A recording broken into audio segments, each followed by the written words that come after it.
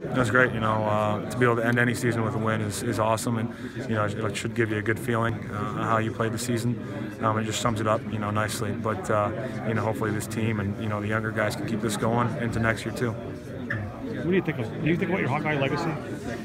No, not much. Just how lucky I am to get a chance here. The coaching staff, allowing me to come and be part of the team when it looked like I might not have been.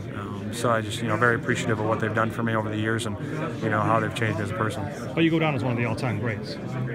Because of them, yes. Yeah, I don't know if I'm one of the all-time greats, but, the coaching staff did a great job, and they do a great job with everybody to be able to, find their keys and what they're good at and, how to increase their value. Did you have anything to do with it then? I don't know, maybe.